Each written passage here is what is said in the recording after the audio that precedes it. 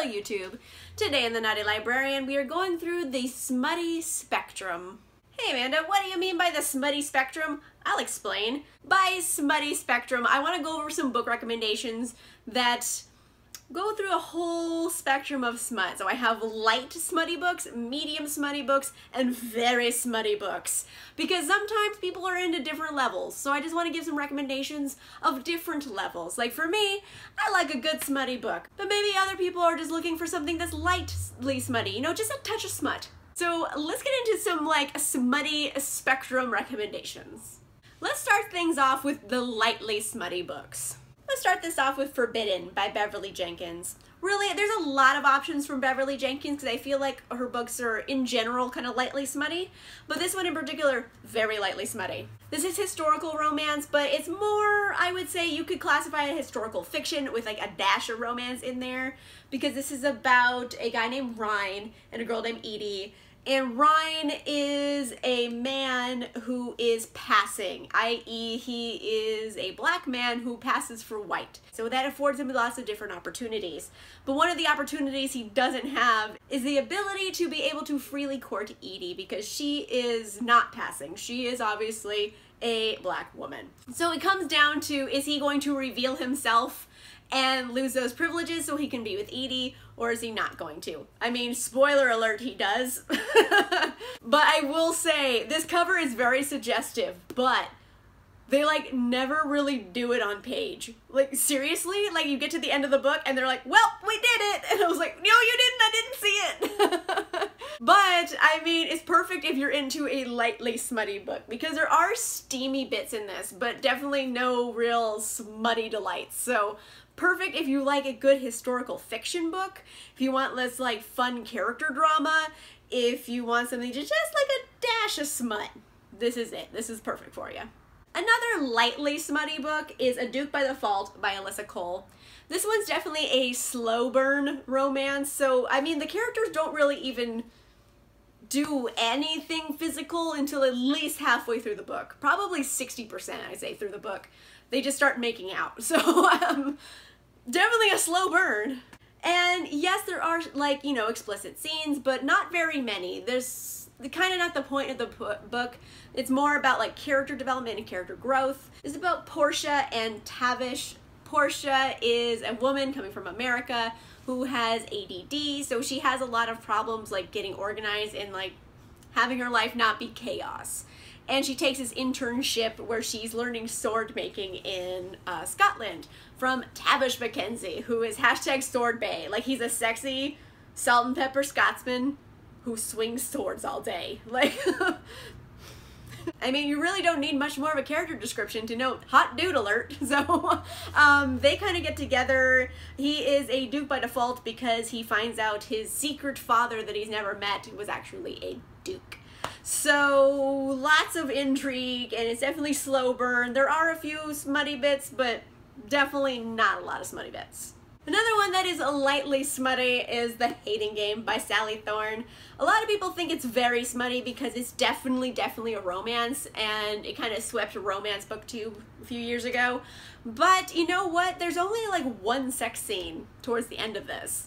There are some other scenes that are frankly PG-13 rated, like, you know, like they like dry hump a couple times. But I mean, if dry hump, all their clothes are on. So, you know, as far as smut goes, if it's PG-13, I'm gonna count it as lightly smutty. This is about Lucy and Joshua. They are rivals. They are working at the same company, and they kind of both have the same job. So they're rivals, they're enemies, they turn into lovers later on, but it's perfect if you love like witty banter and bickering, and then people kind of becoming friends and then becoming into lovers, and feisty women and grumpy dudes. Like all of that, if that seems like fun to you, then you're gonna love this.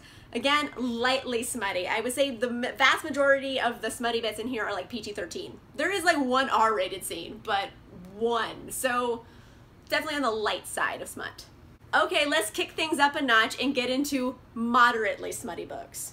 So moderately smutty is hard to define because what makes something very smutty or lightly smutty? I'm trying to find that middle ground where it probably has several smutty scenes, but it's not so many smutty scenes that I feel like it's a significant part of the story. That makes any sense to you. It's more story than smut, but definitely a fair amount of smut.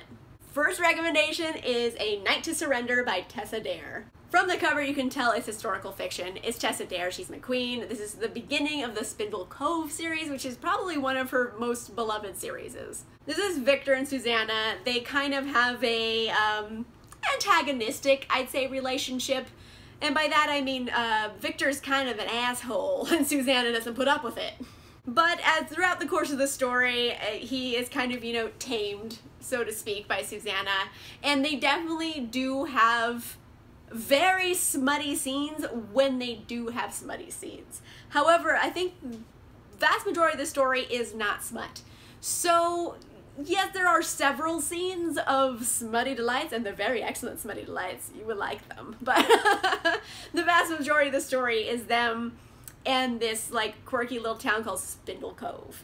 So there's a lot of world building here. There's a lot of character building, their relationship and drama and comedy. It is a rom-com, so it works for a lot of different reasons. But yes, definitely kicking things up a notch smut-wise. I know when the cover looks very smutty, but surprisingly, I'm gonna put this in the medium smutty category, and that is Stripped by Zoey Castile. This is essentially Magic Mike fanfiction. It's about Robin and Fallon. Fallon is a exotic dancer, and Robin meets him, and they kind of have this flirtation, and then she finds out, oh my gosh, you're the stripper at my friend's bachelorette party. So, meet cute. And then what progresses is their relationship, and it's definitely, you know, it has the Magic Mike influence here. Learning to be in a relationship with someone whose job is, you know, in the sex industry.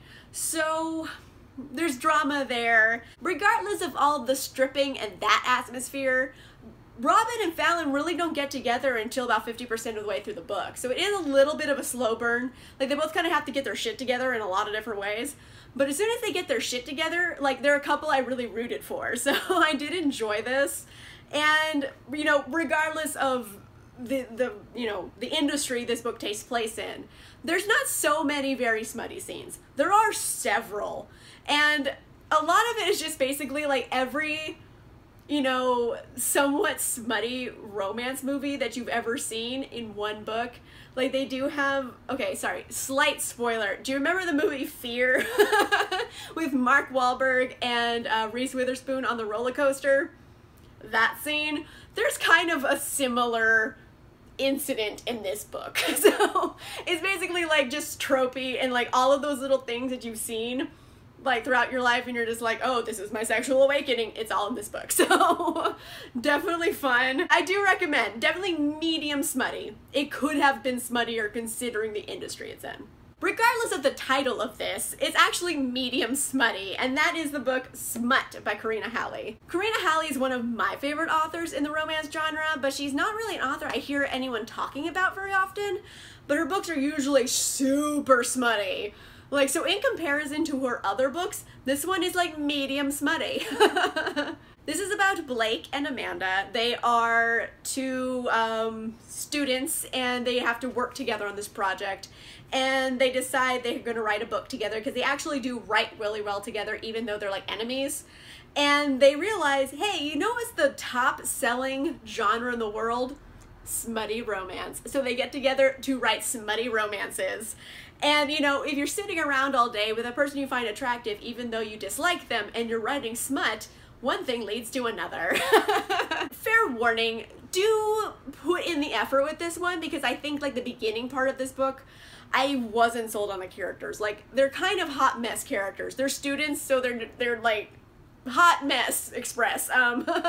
No one is like that cool when they're 22 years old. They're always a mess.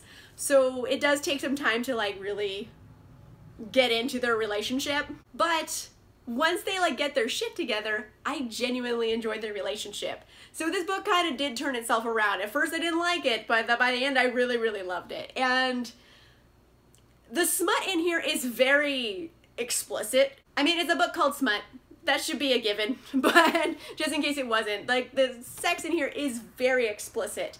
However, most of the book is not smutty scenes, regardless of the title. So definitely medium smutty. There is, like, some good smut in it, but, you know, not every chapter. So medium smutty, but very fun. All right, kicking it up one more notch. These are the very smutty books. I haven't had a paranormal romance on this list yet, so let's go with Night Embrace by Sherrilyn Kenyon. Really, pretty much anything in the Dark Hunter series is pretty smutty. It's a smutty series, let's just put it out there. But I picked Night Embrace because it's particularly smutty. Like, a lot. Like, I can't even get into it because I don't want to, like, give away any plot points, but it is about basically Artemis collects these warriors over time and she imbues them with her power, but somehow they're vampires. Just go with it. Like, I know it doesn't make sense, but it's smutty vampires. Like, it doesn't really need to make sense.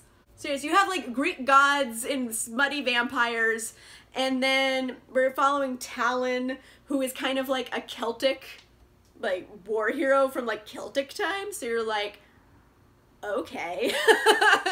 Just, like, picture, like, a giant Celtic warrior in New Orleans during Mardi Gras, and you're just like, yes please. So right there, starting off on a good point.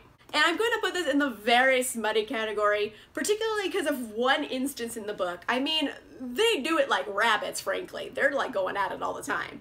But one scene in particular was just like, I had never seen it before in a smutty book, so I was like, that is very smutty. Talon and his love interest, whose name is Sunshine. I know this is a stupid name. Oh well. But, they do 69 standing up at one point, which, I mean, realistically speaking, sounds just unpleasant, but, I mean, for smutty vampires, pretty fun. So, but yeah, just because it's upside down and standing, I'm putting it in the very smutty category because that is, like, you know, pretty sporty to be able to do, I guess? I don't know. It's very smutty. They do it a lot. Another very steamy book is Rock Addiction by Nalini Singh. Nalini Singh is actually known for her paranormal romances, but she does also write contemporaries. This is a smutty rock star story. It's with Molly and Fox. So Fox is the lead singer of, like, the biggest rock band in the world, and he meets Molly, who is literally a shy librarian. It's like rom-com gold. I'm sorry, it is. So you have uber sexy rock star, shy librarian, and they do it so much. Like, I would say a solid 50% of this is just fucking. I mean, there's also, you know, dramatic moments and, like, relationships and love and, you know, rock star lifestyle. It has other things going on as well, but I think it's definitely more of an erotic romance. They're doing it a lot. There's, like, a lot of sex. So yeah, you know what? I'm gonna say this whole series because there's several novels in it of all the different members of the band, so they're all very smutty. But this one in particular, the very first book of the series, I must say it's probably the smuttiest. It's very smutty. Oh my goodness gracious. Like, I think they do it in, like, chapter 2, if I'm not mistaken. So right off the bat, they're doing it. Last up on this list, I have Beautiful Bastard by Christina Lauren. This is a very rare gem of super smutty book because the characters do it in chapter 1. Chapter 1, everybody. They're not long chapters either. So I think within, like, 15 to 20 pages into the book, the characters are already doing it. So from there on, they proceed to do it a lot. Seriously, it's like all the time. It's like, it gets to a point where it's just like, you have to do other things too, you know? But then they don't.